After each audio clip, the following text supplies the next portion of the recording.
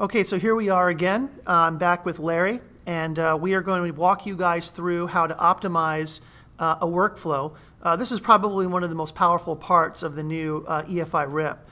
The ability to optimize and create a three-dimensional color correction file on top of a workflow is pretty awesome. And this is probably going to be, again, one of the highlight videos that a lot of people will be looking at. So we're going to run the RIP. Yeah, especially, Mark, when you combine it with the automation of the SpectroProofer. It's amazing. Yeah, that's right. We'll assume we have a SpectroProofer, by the way, for this video. In fact, you just did this recently without a SpectroProofer. Wasn't it kind of a mess? Yep, ran it on a DTP70, and I've been spoiled. So having to manually cut out targets and feed them and waste my personal time in front of a calibrator is not what I want to do anymore. Yeah, I hear you. All right, so you know, the Epson SpectroProofer, as some of you know, is an option to the Stylus Pro 9900 and 7900 printers. We recommend, if you don't know the answer to this question, to get the version that has the UV filter in it. The version with the UV filter is the version of the SpectroProofer that was used to get the certification from the Ideal Alliance for both Grackle Coated 1 as well as Swap 3 and Swap 5. But we have found, Larry and I have played with the unit with the UV filter and the optional SpectroProofer without it, and I really can't tell that big of a difference. I've switched it in between jobs, created characterization sets with the UV cut and then verified without it, and very, very little difference. The software really takes control of everything that needs to be done. So, you know, one of the big benefits of Epson proofing media, obviously, is that we don't have as many optical brighteners in some of the medias. And since we've tried to reduce it the best we can, I guess the use of the UV version of the SpectroProofer is not as critical. So anyways, we're going to assume that this Stylus Pro 9900 printer has a 44-inch wide Epson SpectroProofer with the UV filter installed on it. It's going to make the ability to create a complex three-dimensional color correction file all automated. And it's going to be, again, a very, very slick system the way this thing will work. So basically, what are we doing here? Well, we've already created a workflow for the Grackle coded specification. The information in this workflow is set through a number of settings that we've done in a prior video. And then, of course, we have an output device, in this case, an Epson Stylus Pro 9900 that is set up on the network and has a certain media type to it. What we want to do now, and by the way, if you do not create a three-dimensional color correction file or you do not optimize this workflow, you will still produce very sellable contract quality proofs. In fact, the proofs will be better than probably anything that's out there today. But after we are done creating a optimization or creating a third file, which we call a three-dimensional color correction file, the math that the EFI RIP will use now with all three files, all three information points, the input profile, the reference profile, the output profile, and of course the three-dimensional color correction file, the accuracy will come up dramatically. I mean, it will be like below delta of like 1. Yep. Right out of the box, if you set your verification to delta E2000, turn on the control strip for the Ideal Alliance and run a proof, even without doing this 3cc correction process we're going to take you through, chances are you're going to pass. Yeah. All right, so we're going to show how you can make this insanely accurate for this workflow. The first thing you want to do is make sure that the workflow that you're about to optimize, and that includes the workflow and the output device, is what we're optimizing the color for. We first want to start off by just double checking that all the settings in this workflow is correct, because once we've optimized these two together, you don't want to mess with any of the settings, both at the workflow side and the output side. It's tied together. So first we're going to go through this setting, make sure that these settings in this workflow meet the specifications that Epson set here in our office in Long Beach to make sure that we pass the certification from the Ideal Alliance for Grackle Coated 1. Here are all the settings for general. And again, we went through this in a prior video, but I'm just kind of going through here, making sure nothing has changed from the prior video that we've done. Making sure my job layout, my nesting step and repeat are the way they were before we optimize these two. Key is to double check color management, because obviously you're going to be optimizing the color management of this workflow to the output of this printer. So we want to make sure we are doing an absolute color metric rendering intent. And we'll show you a trick on how you can use this absolute colorimetric rendering intent with or without the paper tint being put down, so you can ignore this selection here where it says paper white. You notice down in here under lab optimization, right now it says none. When we're finished with our three-dimensional color correction file, we will be able to pull this menu down and actually select that file from this pull-down menu. When we do that, we will then save this, and this will become a very, very accurate workflow for matching this standard. So I'm just going to go through here and make sure everything is good. One note is, in the video, we asked you to select a simulation profile here. Since I've already had the certification completed by the Ideal Alliance with it turned to none, I'm going to turn that back to none just to make sure I'm safe. Again, anytime you make a change to anything, whether it's here or here, this little icon will light up. Just make sure you hit save. It goes gray. Now you have all your settings done. Just make sure everything looks good.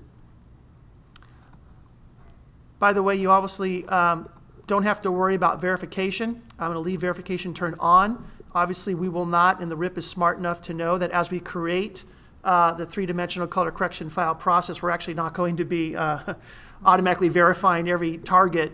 It knows it's smart enough to ignore this information and only use it for printed data. So it looks good there. I'm just going to make sure my printer is set up properly, have the right paper installed that I want to optimize these two items for, my workflow and my output device. Everything looks good. So we're going to standard proofing paper 240 at 1440 DPI. You got it. Right. 1440 input and 1440 output, which is really the main resolution I think that most proofing shops will run at. It's a good combination of quality and speed, and everything looks pretty good. All right, so now that these are all set, we're going to create an optimization file, and we're going to do this automated through our optional Epson spectrophotometer, which we call SpectroProofer. Again, this process was done earlier by Larry through a DTP70. It's just a nightmare to kind of go through printing all these patches, cutting them out, reading them in, doing it over and over again. The iterative process of trying to fine-tune the color management by that math is complex, very time-consuming, and it's something that a lot of people will pay a consultant to come in and do. But we can do it completely automated here with this new Proofing Edition bundle and with the work we did with EFI. So the first thing we're going to do is select the workflow. You don't really have to, but I always do just to remind myself that's the one I'm going to be optimizing. Up here on the dock, you'll see that we have a Color Manager utility. We're going to click on that. It launches the EFI Color Manager. We are going to select Optimize Profile. We're going to make sure the measuring device that is going to be used to read in all these patches as we go through the process of creating a three-dimensional color correction file is the Epson SpectroProofer. Again, just the cost of this process alone in manual labor costs of one of your employees will pay off buying the SpectroProofer hardware. Very quickly. I mean, it's only a $1,500 purchase at list for the 24-inch model. What is it, $2,500 list on the 44? Yeah. Yep. So if you do this just once, with a guy that you have in your shop, you've probably paid off, you could have paid off the purchase of this device with one iteration. All right, so we're going to optimize and create the three-dimensional color correction file using a random IT8 target. That's the best target to use. Since I know this printer is a 44-inch wide printer, but I have 24-inch wide media in it, I'm going to optimize the use of media by selecting the width here. This creates the targets to take full advantage of 24-inch wide media that's installed in the printer. If I had 44-inch wide paper installed, I'd select that, but I'm going to select 24-inch. You could select, obviously, 24-inch or smaller if you have 24-inch installed, but this does not speed up, by the way, the reading and everything. It just saves paper, right, Larry? That and 24-inch is what you got in the box with the Proofing Edition. Good, good. All right, so now we have to select a workflow out of the RIP to optimize. You notice you pull down this menu. It sees the workflow we just created, so I'm going to select that. This utility goes out and talks to the server and grabs all the data that we've defined in that workflow, both input and output.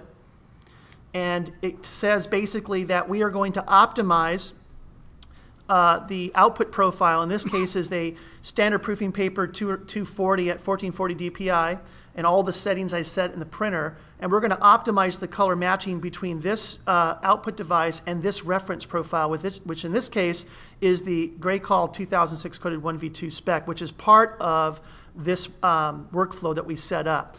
The next thing we're going to do is talk about paper white for a second. You could ignore the optional additional characterization data. You'll rarely ever use that. Under paper white settings, you have the choice to use either the default, which means that if you select default absolute color metric, that means that if you make a print and the paper color is different than the paper color that's defined in this reference profile, we will automatically put down a tint to tint the background. That works extremely well. Yep.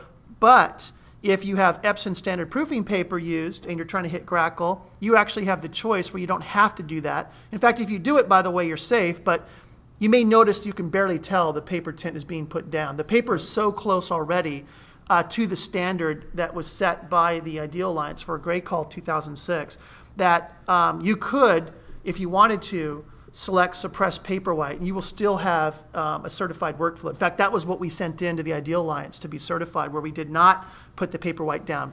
Now, this is important to know. Three-dimensional color correction technology only works with the absolute rendering technology. It will not work if you select the relative colorimetric rendering intent within the workflow. So as you may have remembered, in this workflow, we told the CMYK side of the color management system to use absolute colorimetric with the paper white. Absolute colorimetric is the key thought there. That math is the only math that's compatible with the three-dimensional color correction technology from EFI. So if you create an optimization and then you go back to your workflow and select relative, none of this is working. None of this is kicked in, even though you have it selected. Is that right? Correct. All right. So what we want to do is make sure that if you have a decision on whether or not you want paper white being put down or not, you don't do that by selecting relative colorimetric, which is what we used to think of. You could do relative colorimetric, no paper white, but it's not going to be nearly as accurate as the process we're going through. And you won't be able to take advantage of the three-dimensional color correction data either. Right. But it still looks okay. And you risk not passing a verification. Yeah, it's a good point. Not that accurate. So I find that the best way to handle getting extreme color accuracy to a workflow, and by the way, we're going to, when this process is done, as we said earlier, the accuracy that the 9900 class printers will hit, especially because of Ultrachrome HDR ink, it's going to be so tight, you're going to be far tighter to the accuracy than any press will ever match it. But if you do not want a paper white being put down for the contract proof, then say suppress paper white. The optimization method, we're going to create a new lab correction file. Then we're going to automate this process by saying just do the optimization automatically, do it 5 times in a row, and then be done with it. I can also tell it to continue to do it until I hit a certain delta E, but I have found it's best just to check that, select 5. I would select no more than 5. What do you think, Larry? I think the sweet spot's between 4 and 5. You start getting diminishing returns after that for the time. So I would say 5, hit next. And then this is where you will see all the activity happen. We're going to go ahead and say print the chart. Yep. What's happening right now is the EFI RIP is creating the target. It's sending that target to the RIP. It's taking care of turning off color management where it needs to and all that. And it's sending the job directly to the printer. The printer is now printing the target. When the target is done printed, because we do have the Epson spectrophotometer, which we call SpectraProofer, installed on the printer, when the target's finished printing, it will automatically roll the print back into the printer, and the target will automatically be read by SpectraProofer. SpectraProofer then will send that data into this EFI RIP automatically. It will analyze the data, and it will create information displayed here for every one of the iterations. And in the end, when we have found that we can no longer improve the color match any further, we will select the best choice and hit finish. So to help speed up this video, I'm going to go directly to all the different settings. I'd like to back up 1 second. Before you hit print, personal recommendation, go to the control panel on the printer and set it to the auto nozzle check to on every job. Basically, since this is an automated process, you want to know that there's no issues. The printer's going to look at it, make sure the nozzle check is good, and then print, and you're going to have a perfect optimization. So yeah, it's a good once tip. that's done, you can turn it to either off or on periodically. But when you're doing an optimization, turn it on for every job. You know, to be honest with you, why not leave it on for everything? You know, in the unit that we have in our lab, I don't think I've ever turned that feature off. Just basically from the control panel of the printer, just tell the auto nozzle check to be on every job. I mean, is there any? It takes a little time. Personal preference. Like 30 seconds. Yeah, that's our printer's so fast. 30 seconds to guarantee is a big you never deal. have to deal with you never deal with a nozzle clog. So yeah, that's a good trick. So we're going to kick back up here. When these are all done, basically, you know, we would send this down and go to lunch and then come back, and then we'll kind of see these finished. It's about 20 minutes per iteration. So we set it up for 5. We're about an hour and a half. So a nice long lunch. And the great thing is that it's automated. I don't have to be involved. Right. I come back when it's done, so I don't have to deal with it. All right. Right. So we'll see you when this is all finished.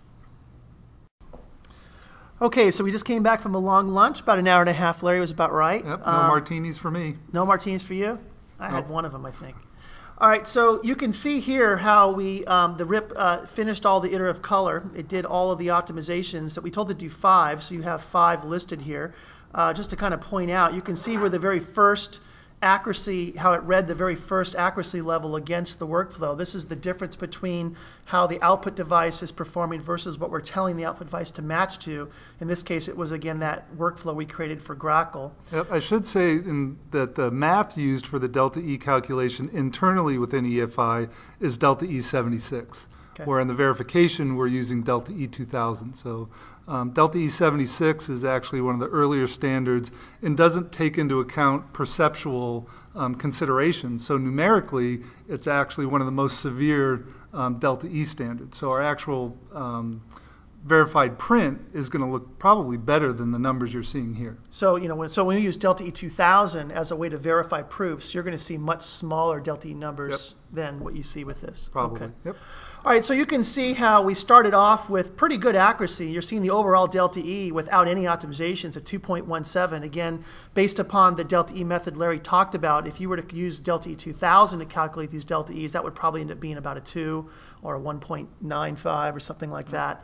But you can see just out of the box how accurate it got. But as we start to optimize and create the first three-dimensional color correction file to be used in addition to the output profile and the reference profile, you can see how much we've been able to cut the accuracy. This one jumped up a little bit. That was because we told it to use suppressed paper white, so the very first one out of the box will be high.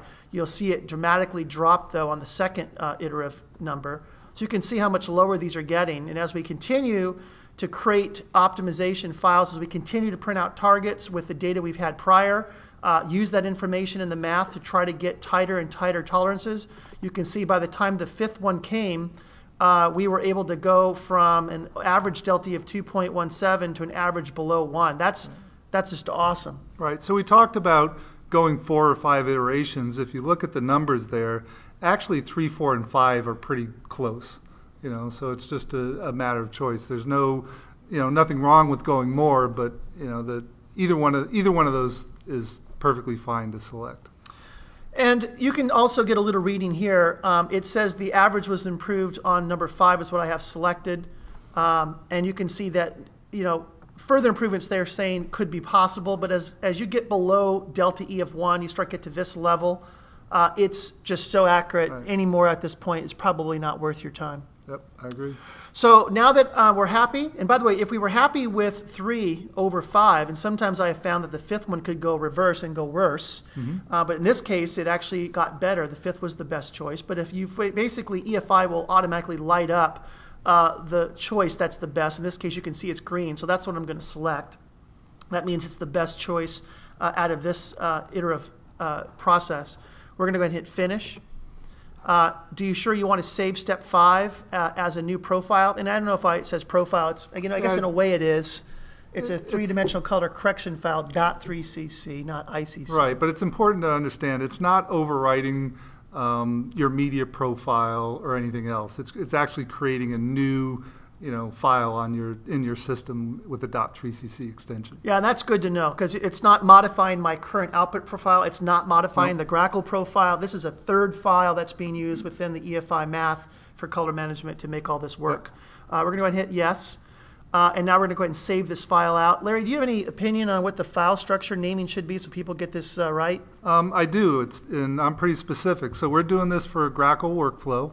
I actually dropped to 2006 because it's going to get a little bit long. It's then tied to a media type, so we're doing standard proofing paper 240, so I do SPP 240. We're also tied to a resolution, so in this case it was 1440. And my last item is the type of optimization. So I use an acronym, DAC for default absolute colorimetric, or in the case of what we did here, I would use SPW for suppressed paper white. And the only other thing that you might want to add is a date, but other than that... Or like version 1. Or version 1 or something like that. So it's a personal preference, but it's important that you give it a name that you understand how it's linked to the reference profile, the media, and the resolution, because that's where you get your optimal results. And you notice as Larry was saying that I was putting underscores in instead of spaces. I don't know why. I think it's just only because I want to be safe with the EFI file structure. All right. Well, if you look at how the RIP names things and all those 17-inch optimizations and 24-inch optimizations, it's just following that same convention. So we'll go ahead and hit save, and it's asking me would I like to use this new three-dimensional color correction file as the default lab optimization for this workflow, and obviously that's yes. Yep. Saves us a step from having to go back to the workflow and select it. We're now finished. I'm going to go ahead and hit exit. What's really great about this is that all of this was done automatically. I mean, I didn't have to be manual labor costs of cutting prints out and doing this over and over again and trying to feed these through devices like a DTP70 or an ISIS. So just to make sure everything's working, let's go ahead and make sure we select our workflow, go to color, scroll down and make sure under lab optimization that new 3cc file is there. Now, it automatically went there because we told it to save it there, but if it wasn't, you can pull this menu down and select it. Make sure that this is saved within your workflow and you are done. At this point, any print that is now made with this workflow, and a great test for this is to do this, make a proof before you select that 3cc file and let the verification feature auto-verify and print out the label, because the verification label will give you delta E numbers, and then select that 3cc file in the workflow and print that same proof out and watch the difference. It's quite amazing what you can do. And I guess the real big thing about this is that we are now able to produce extremely accurate contract quality proofing to virtually any workflow that you can define within this software, and then optimize the color management to make sure it's dead on accurate without having to be an expert in color. Is that kind of a good way to sum it up? Perfect. All right. With that, we are done with this video.